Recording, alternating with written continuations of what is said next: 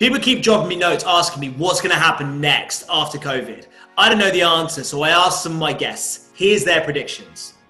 I don't know if that's a crazy prediction or not, but there was a guy on the Nine Others call the other day who was looking for talent, and it was like, man, you've got an amazing opportunity to work with people, anywhere in the world.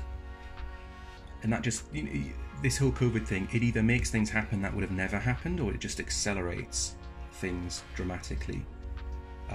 So like accelerating things are like online courses being put online, Cambridge University going online. Maybe that would have happened in the next 50 years. They've probably been talking about it for the last 15 years, but that's just happened in a few weeks. So things like that are massively accelerated, which is quite exciting.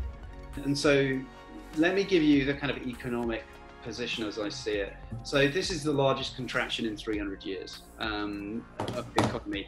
And last time it was the South Sea bubble that were collapsing that caused the economy to contract as much as this. So it's 1709 was the last time that the economy in the UK has contracted this much.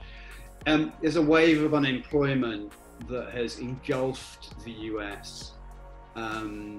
There's 36 million people who have applied for unemployment in the US.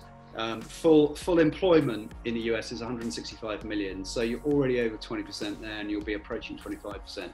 Just for some context on that, in the last 50 years, unemployment has never been above 11%. So in effectively a lifetime, we've now got to a stage where we're seeing unemployment levels twice the maximum we've seen in the last 50 years. So yes, a lot of the reason I'm using the US as the benchmark here is Europe. You're seeing a lot of government intervention, furloughing, things like that, which hides the figures. In the US, it's much more clear. What that then means,